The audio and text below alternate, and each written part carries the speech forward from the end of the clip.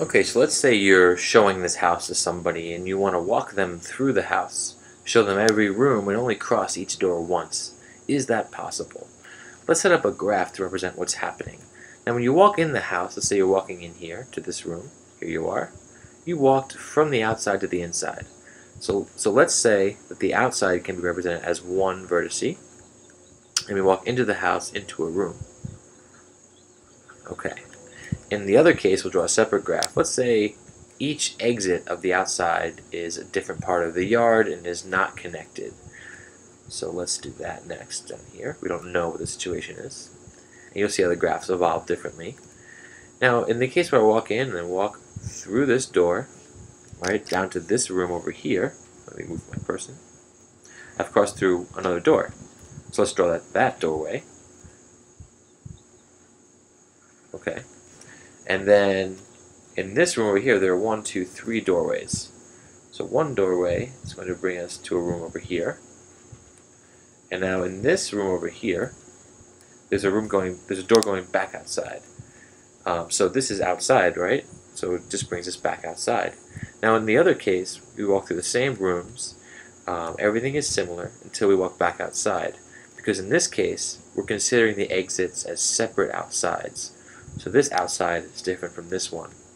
And now when we're in this room, we can walk back, right? And then down through another door. So that means that from this room we went down into another room.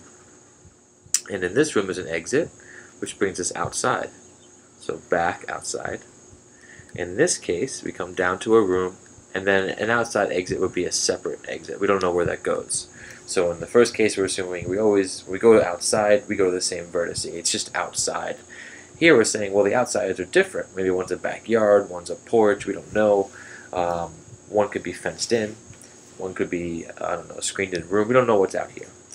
And now we can almost finish. From this room, there's another doorway that goes to this room over here. So we can draw that. And then there's another vertice going back outside. Excuse me. So in this case, down here, we can draw the door to this room, but now there's another way outside, and that's disconnected outside. We don't know exactly where it goes. So these graphs are now looking quite different, and the question is, can we walk through each door only once? Well, it's gonna depend on which graph we're using. In this case down here, all the outside vertices have a degree of 1, which means we have 4 vertices with an odd degree, and that's a big problem.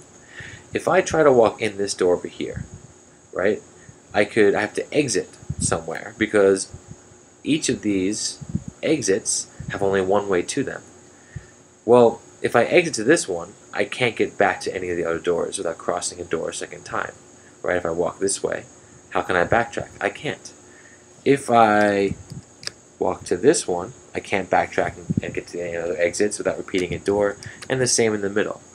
So no matter how I try and walk around this one, it's not a path or a circuit. There are too many vertices of odd degree. In this one, we should write the degrees in. This one has a degree of 4, which means, of course, there are 4 doorways to the outside, right? 1, 2, 3, 4. This has a degree of 2, degree of 2, 3, 3, and 2. So now there are only 2 vertices with an odd degree, and that's okay.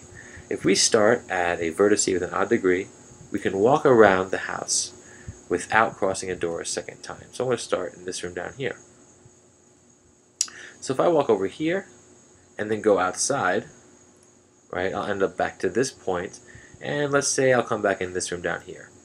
And tracing that on the graph, that means, well, I went over to a room, and then I went back to the outside vertice, that's here, and then back down to this room, which is right here.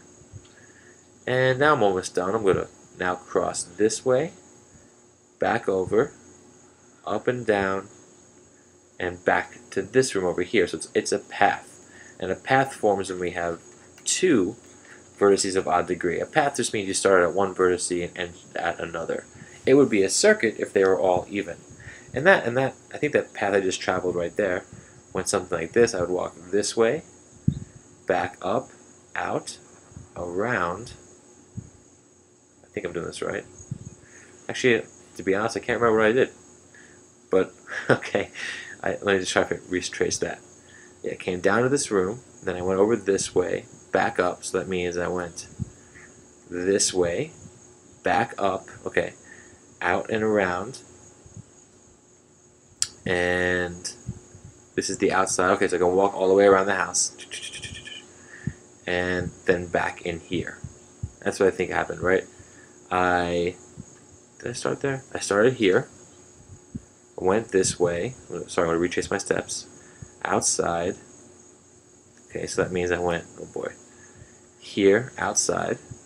Now I'm outside, and then I went back down here. Okay. And then I went this way. Oh, that's what I did. I went this way. I always try to retrace, even though I know I have the solution. I got to make sure it makes sense. And then I went back up here and out.